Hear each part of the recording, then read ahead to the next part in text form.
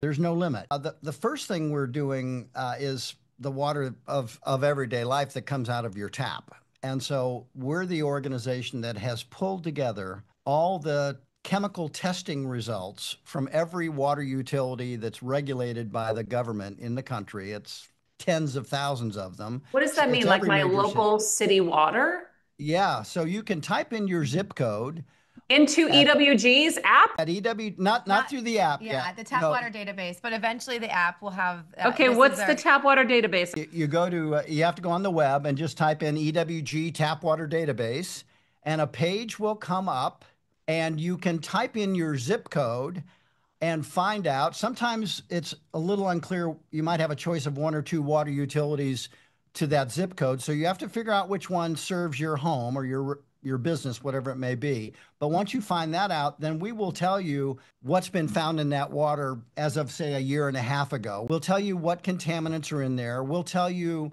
if there are any that exceed federal levels that are legal.